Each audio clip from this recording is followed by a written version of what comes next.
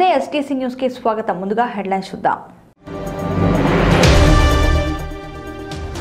ఆకట్టుకున్న మహిళలు మహారాణులు రాజ్య పబ్లిక్ స్కూల్లో అలరించిన పోటీలు.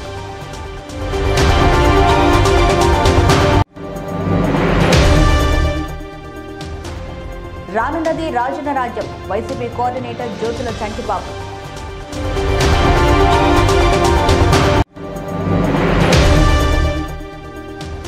గోవింద నామస్మరణతో మారుమ్రోగిన వాడపల్లి వెంకన్న ఆలయం, పోటెత్తిన భక్తజనం.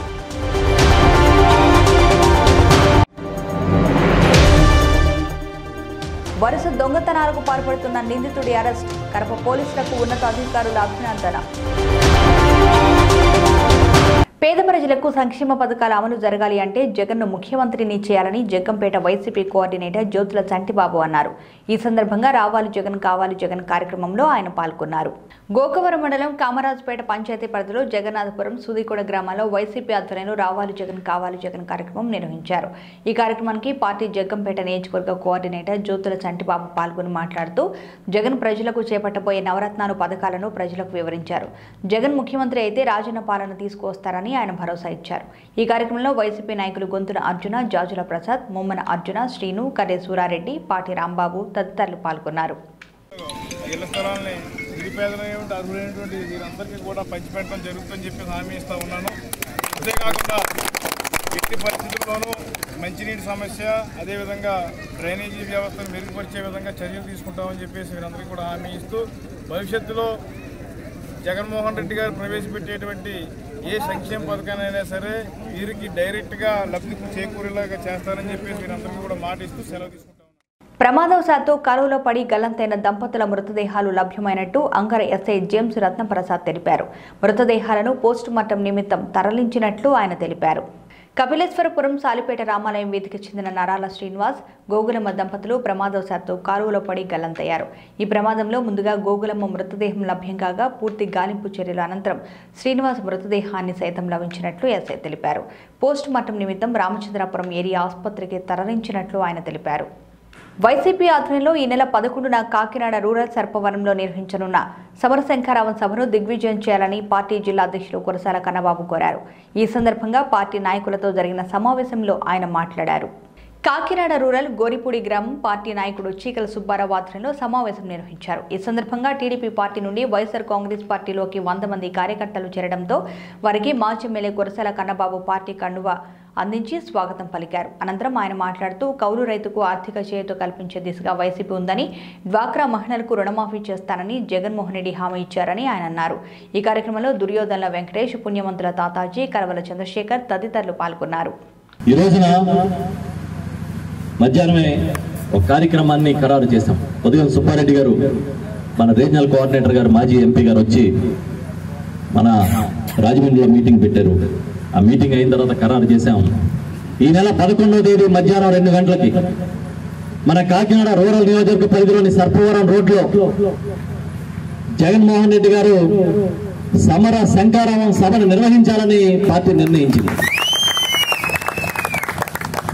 మన జిల్లాలో ఉన్న అన్ని నియోజకవర్గాల్లోని బూత్ కమిటీలు, బూత్ కమిటీ సభ్యులు, గ్రామ కమిటీలు, అనుబంధ సంఘాల నాయకులు, సభ్యులు ప్రతి ఒక్కరూ కూడా ఈ సమర శంఖారావానికి విధిగా హాజరు కావాల్సిందని పార్టీ మనల్ని అభ్యర్థించింది.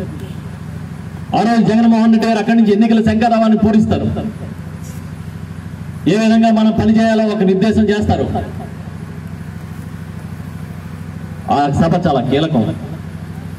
ముందుగా అనుకోకపోయినా అనుకోని పరిణామాల మధ్య మన కాకినాడ రూరల్లోనే జగన్ గారి ఎన్నికల బహిరంగ సభ, శంఖారావం సభ జరగడం అనేది మన అదృష్టంగా నేను భావిస్తూ ఉన్నాను. ఈ సభను మనందరం కూడా విజయవంతం చేయాలి. మహిళలు అన్ని రంగాల్లో తమ ప్రతిభ చూపుతూ ఆదర్శంగా నిలుస్తున్నారని పలువురు వక్తలు పేర్కొన్నారు. ఈ సందర్భంగా ఏర్పాటు చేసిన పలు పోటీల్లో వారు పాల్గొని ప్రతిభ చూపారు. గోకవరం రాజా పబ్లిక్ స్కూల్లో మహిళలు మహారాణులు కార్యక్రమం ఘనంగా జరిగింది. ఈ సందర్భంగా పరిసర ప్రాంతాలకు చెందిన మహిళలు అధిక సంఖ్యలో పాల్గొన్నారు. ఈ కార్యక్రమంలో భాగంగా మహిళలకు వివిధ పోటీలను నిర్వహించి విజేతలకు స్కూల్ యాజమాన్యం బహుమతులను అందజేసింది. 20 సంవత్సరాల సుదీర్ఘ చరిత్ర గల ఈ రాజా పబ్లిక్ స్కూల్ ప్రతి సంవత్సరంలాగే ఈ సంవత్సరం కూడా మహిళలు మహారాణులు అనే కార్యక్రమం నిర్వహించబడింది. ఇందులో భాగంగా అనేక కార్యక్రమాలు నిర్వహిస్తూ మా తల్లిదండ్రులు ఎంతగానో మేము ఆదరిస్తూ వాళ్ళ నుంచి మేము ప్రోత్సాహాన్ని తీసుకుంటాం. వాళ్ళందరికీ కూడా సభాముఖంగా కృతజ్ఞతలు తెలియజేసుకుంటాం. రాజా పబ్లిక్ స్కూల్లో ప్రతి సంవత్సరం మహిళలు మహారాణులు అంటే ప్రతి ఇంటికి ఆడవాళ్ళే మహారాణి కాబట్టి ప్రతి సంవత్సరం కూడా నిర్వహిస్తున్నామండి. ఇక్కడ ఆటపాటలు, బెలూన్స్ గేమ్స్, వాటర్ గేమ్స్, అన్ని రకాల గేమ్స్ నిర్వహిస్తాం. కోనసీమ తిరుమలగా పేరుగాంచిన వాడపల్లి వెంకన్న ఆలయానికి జనం పోటెత్తారు. శనివారం సందర్భంగా జిల్లా నలుమూల నుండి విచ్చేసిన భక్తులతో ఆలయం కిటకిటలాడింది. ఆత్రేయపురం మండలం వాడపల్లిలో వెలసిన శ్రీదేవి భూదేవి సమేత వెంకటేశ్వర స్వామి విశేష అలంకరణతో భక్తులకు దర్శనమిచ్చారు. గోదావరి జిల్లాల నలుమూల నుంచి వచ్చిన భక్తులతో ఆలయం గోవింద నామస్మరణతో మారుమ్రోగింది. 7 శనివారాలు వెంకన్న దర్శనం 7 జన్మల పుణ్యఫలంగా భక్తులు విశ్వసిస్తారు. ఈ సందర్భంగా అన్నప్రసాదం భవనంలో భక్తులకు భోజన వసతి కల్పించారు. ఆలయ ఈవో ముదునూరి సత్యనారాయణరాజు, సిఐ పెద్దిరాజు ఆధ్వర్యంలో పోలీస్ సిబ్బంది తగిన ఏర్పాట్లు చేశారు. ఆర్థిక ఇబ్బందుల కారణంగా వరుస దొంగతనాలకు పాల్పడుతున్న నిందితుడిని పట్టుకొని అరెస్టు చేసినట్టు కరప ఎస్ఐ అప్పలరాజు తెలిపారు. ఈ సందర్భంగా ఆయన మీడియాతో మాట్లాడారు. కాకినాడ రూరల్ గ్రామంలో జరిగిన దొంగతనం కాసులూరు మండలం అండ్రంగి గ్రామానికి చెందిన సామనాసి గొల్లయ్యని అదుపులోకి తీసుకున్నట్టు కరప ఎస్ఐ అప్పలరాజు తెలిపారు. పేకాట, కోడి పందాలకు బానిసై అప్పుల బాధ ఎక్కువ కావడంతో దొంగతనాలు చేయడం అలవాటు చేసుకున్నాడని ఆయన తెలిపారు. కరప, వేలంగి, కూరాడ గ్రామంలో చేసిన దొంగతనాల్లో చోరీ చేసిన సొత్తును రికవరీ చేసినట్టు ఆయన తెలిపారు. నిందితుడిని పట్టుకున్న కరప ఎస్ఐ అప్పలరాజు గారి సారథ్యంలో పోలీసులు Haribabu, ASI Veerabhadrarao, Prasad, ఆచార్యులను rural CI ఈశ్వరుడు, డిఎస్పీ రవివర్మ అభినందించారు. వారంగి పోలీస్ స్టేషన్ లిమిట్స్లో ఒక పాత నేరస్తున్నాడు, సమనాసి గొల్లయ్య, క్యాస్ట్ బై రాజిక. అతను పాత నేరస్తుడు. అప్పుడు నేరంలో కూడా అరెస్ట్ చేయడం జరిగింది. ప్రజెంట్ కోర్టు ట్రయల్లో ఉంది కేసు. ఈ మధ్యకాలంలో వారంగి లిమిట్స్లో ఒక 15 రోజులు, నెల రోజుల ఇంటర్వెల్లో వరుసగా 3 ఇళ్ళు ఇంట్లో చోరీ జరిగింది. 3 ఇంట్లోని మీకు తెలుసు.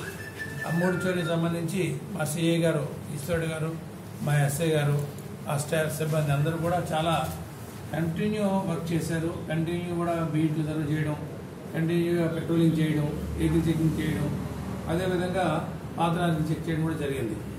అందులో భాగంగా ఈరోజు మనకు వచ్చినటువంటి technical information, scientific information and local information ఇవన్నింటినీ వేరే చేసుకుని మనం ఈ సమసాని గొల్లయ్యని అరెస్ట్ చేయడం జరిగింది. ఇతను వేలంగి అనే గ్రామంలో, మన కరప లిమిట్స్లో ఉన్నటువంటి వేలంగి గ్రామంలో రాష్ట్రంలో సంక్షేమ కార్యక్రమాలను నిరాటంకంగా అమలు చేస్తున్న ఘనత ముఖ్యమంత్రి చంద్రబాబుకే దక్కుతుందని ఎమ్మెల్యే నల్లమిల్లి రామకృష్ణారెడ్డి అన్నారు. ఈ సందర్భంగా జరిగిన ప్రచార కార్యక్రమంలో ఆయన పాల్గొన్నారు. అనపర్తి మండలం కుతుకులూరులో టీడీపీ ఆధ్వర్యంలో నిర్వహించిన మన ఇంటికి మన ఎమ్మెల్యే కార్యక్రమంలో ఎమ్మెల్యే రామకృష్ణారెడ్డి పాల్గొన్నారు. ఈ సందర్భంగా గ్రామంలో ఇంటింటికి తిరుగుతూ ప్రజలను కలుసుకున్నారు. ప్రభుత్వం అమలు చేస్తున్న పథకాలు ప్రజలకు వివరించారు. ఈ కార్యక్రమంలో పార్టీ నాయకులు పొలగం అచ్చిరెడ్డి, సూర్యనారాయణ రెడ్డి, శేషిరెడ్డి, గొలుగురి సత్తిరెడ్డి పాల్గొన్నారు. వార్తలు ముగించే ముందు హెడ్లైన్స్ మరోసారి. ఆకట్టుకున్న మహిళలు, మహారాణులు, రాజా పబ్లిక్ స్కూల్లో అలరించిన పోటీలు.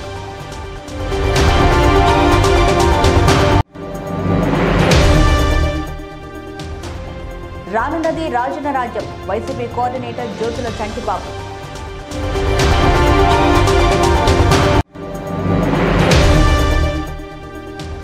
గోవింద నామస్మరణతో మారుమ్రోగిన వాడపల్లి వెంకన్న ఆలయం, పోటెత్తిన భక్తజనం.